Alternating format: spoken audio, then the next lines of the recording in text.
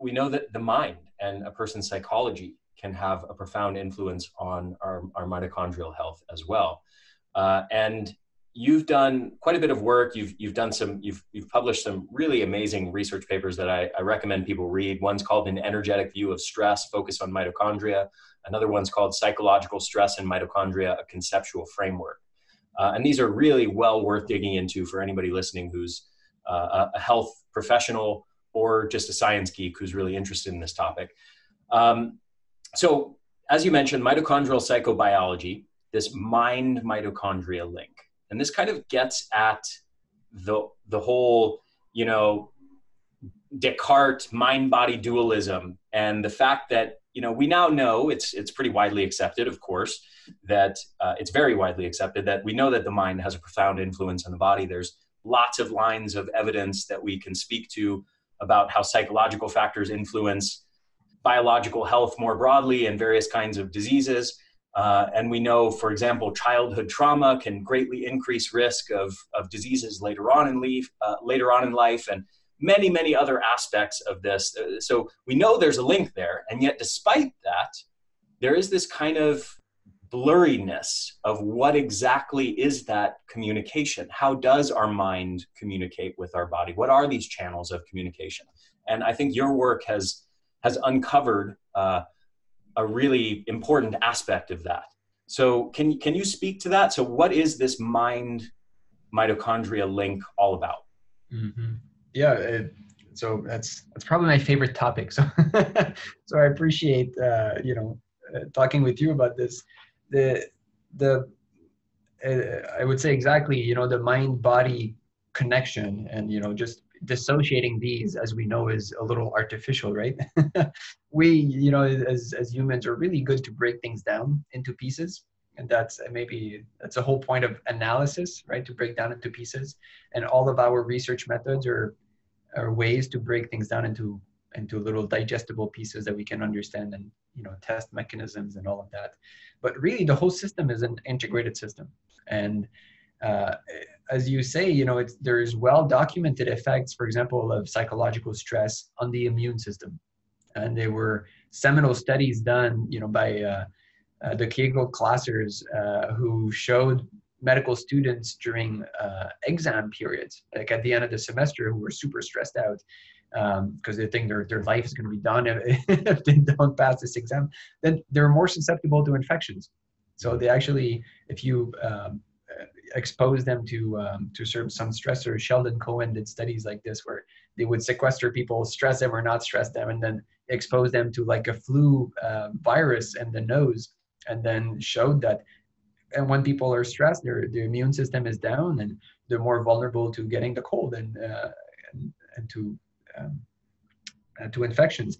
And then the Kegel cluster showed that wound healing, something as fundamental as if there's a wound on your skin or on your gum, how quickly that wound heals, which is also an integrated process. You need cells to kick in their proliferation. You need the immune system to come in, produce some cytokines, and the blood flow needs to change, and it's a whole organized process. And they showed people, when you're stressed, and if you experimentally stress someone, that slows down the wound healing, and it makes the person more vulnerable to infections. The immune system is modulated.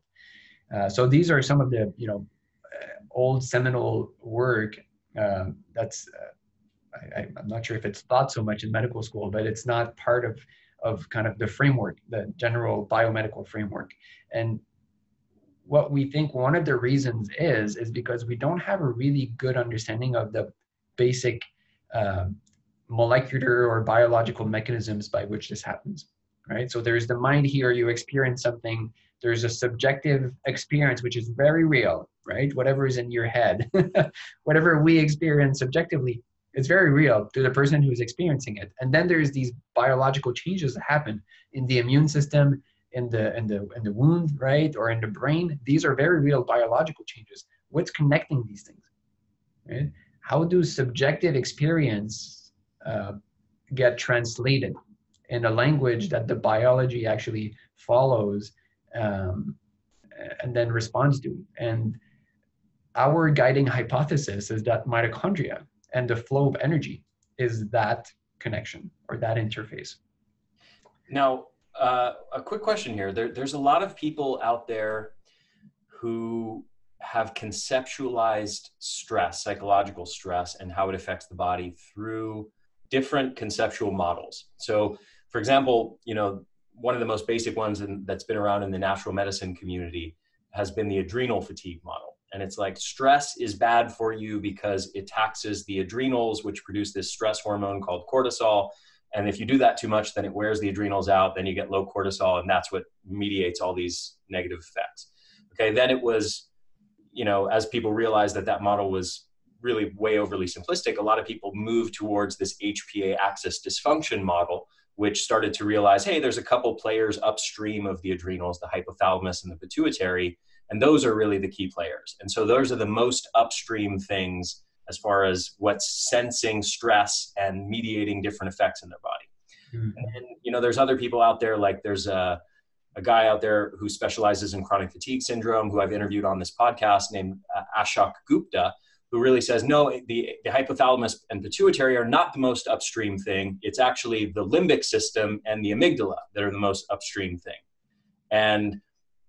And then we have, for example, there was an article, I believe it was in the Scientific American, about some of your research with Douglas Wallace, where you guys, and I want to talk about some of the details of this study, but you basically subjected people to stress, and then you measured mitochondrial DNA in their blood. And I believe Douglas Wallace, I'm not going to get the quote exactly right, but he said something to the effect of mitochondria are probably the most sensitive thing in the body. And so you could maybe make the case in this model that it's actually the mitochondria that are the most upstream thing before any, sort of processing takes place in some of these brain centers. So what's your thoughts on how that should be conceptualized as far as what's the most upstream, most sensitive thing that is detecting the first immediate signals of what's going on in the environment? Mm-hmm. Yes. So the work that you referred to was a work that was done in collaboration with Anna Marsland and Brett Kaufman in Pittsburgh, which shows that psychological stress, if you expose someone to a psychological stress, you ask them to do, to speak in front of a camera, and then they feel stress and they feel a bit angry and uncomfortable. We found that 30 minutes later, if you take blood and then you look in serum, there's more mitochondrial DNA that's released. And so that demonstrates mitochondria somehow respond to that subjective experience and then respond by releasing the mitochondrial genome. And, Doug is fantastic, and he commented on this study. And that's his view, right? That the mitochondria are the most sensitive thing in the body. I tend to agree. And I imagine that it's because, everything in the organism, from just being alive requires a flow of energy. And anything that is stressful, and by definition, something that's stressful is something that perturbs us, right? Something that is not stressful then doesn't elicit anything in the organism, and it's very hard to not be stressed or influenced by anything. I think if you're dead, if there's no flow of energy in the body, and the body is not animated by energy anymore, then the body cannot respond to a stressor. But we respond to just a little word. Someone says one word and that can trigger a whole kind of cascade. The heart starts to beat faster, hormones are released, blood pressure increases, we get warmer, the body actually gets warmer when we're stressed. So there are all of these changes. Every little bit of the stress response, from increasing heart rate or blood pressure to producing a new hormone or releasing a hormone, every little bit requires energy. So there's nothing in the body that moves or that changes that doesn't require energy. So because energy is so central to every little part of the stress response, from the single gene to the whole person, we think energy is most likely one of the first things to change when there's stress.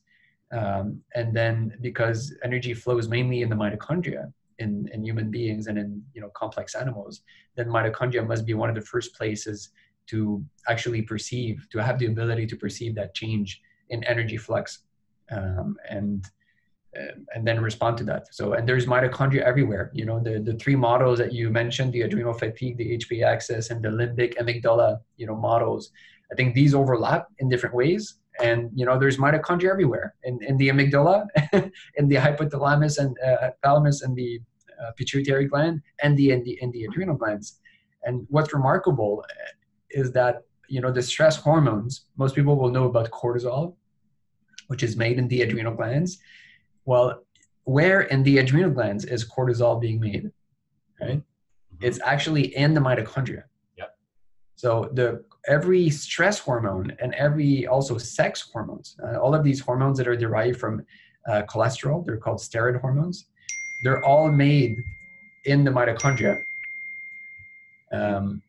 So for some evolutionary reason, the body thought it was a good idea to, put the synthesis of one of the most important family of hormones, the sex hormones that define, female from male, and the stress hormones that allow us to survive different events, throughout life. Those are actually synthesized in the organelle that sustains energy. So there's not really a good, we can speculate as to why that is, but from our view, I think it's a good illustration of how tightly knit those things are: the stress response and the energetic capacity of the organism.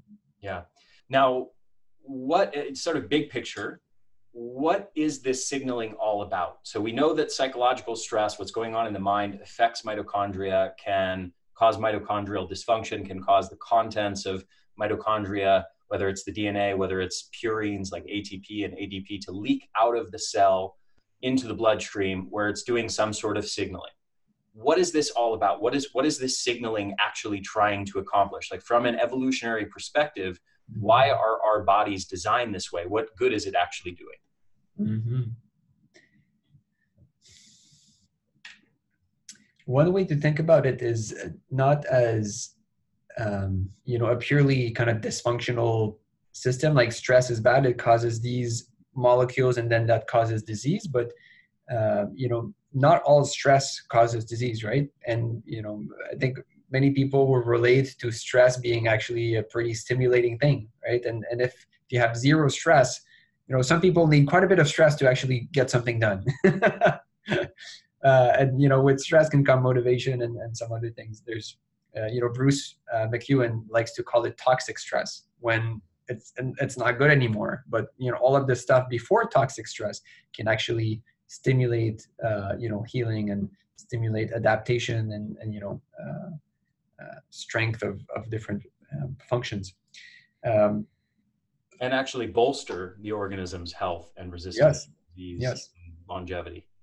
Yeah, and you mentioned hormesis earlier, right? That's that idea. There's little stressors will stimulate processes in the body that if that stress persists, that can become damaging. But if it's acute, like you go to the gym for an hour, or you walk up the stairs instead of taking the elevator, that will stimulate things in your legs and in your heart and in your brain, and then your body will become a little stronger, as a result.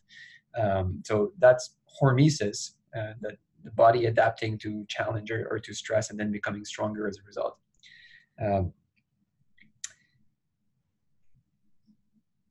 So I think the different processes you were mentioning, we see as communication. Why would mitochondria release all of these things? We think it's the same reason as, why do people talk to each other, right? Because that's how things need to work. Why do different organs in the body talk to each other? Why do the different organs are connected with a cardiovascular system through blood? Yeah? Information needs to be exchanged. I think it's a basic property of life. And that's how complex systems, function and operate. That's how things, living organisms fight entropy. To remain healthy is to go against the forces of physics. If we were subject to the forces of physics and we didn't have energy flow to resist that, then we would just decay, right? We managed to go against that and to go against just dissipation of matter for 80, 100 years because of the flow of energy and because there's communication. So it's a bit similar if we were to look at the brain from a primitive view, like I don't know how long ago, like a century ago, and we say, when you stress the brain through the eye. So that would be like stimulating something from the eye of an animal, let's say. And then, there's all of these chemicals being released in the back part of the brain, the occipital region where the visual information is processed. And there's like GABA and serotonin and like dopamine and these things, will be released. Then you would say, oh, like this must be dysfunctional. But then, in hindsight, it's like, no, this is neurons need to talk to each other to make sense of the information that's coming in. And that stress, that perturbation that's coming in is actually meaningful information if you can decode it. So in order for the system to decode it, make sense of it, and then mount an intelligent response that will allow the organism and the system to remain alive and to remain healthy and to adapt to it, there needs to be communication, right? That's how complex networks and complex systems work and process information and adapt. So I think that's how we see those signals that mitochondria release. If you look at it simplistically, you say mitochondrial DNA release, bad, triggers inflammation, bad. You say mitochondria release these molecules, it has multiple effects. We've looked at one thing, inflammation. Yes, inflammation can be bad, but inflammation is also important for the adaptation of the adaptive processes and so on. So I think the overly simplistic explanation or interpretation comes from our lack of sufficient knowledge and maybe the simplicity of our minds.